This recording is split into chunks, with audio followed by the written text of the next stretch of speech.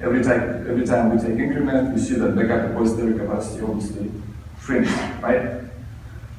So how did we do synthetic full in a legacy way, right? Well, we would physically start copying the blocks into the new backup file, right?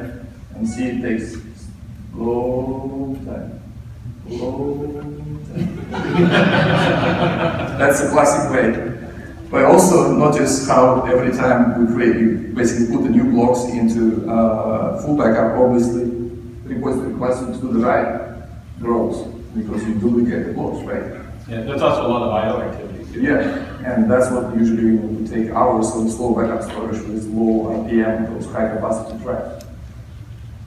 Now how synthetic full backup works on the ReFS. Now don't blink because it's very fast. That's it, right? So we just synthesized basically new full backup file by referencing the existing blocks that are already available on the volumes.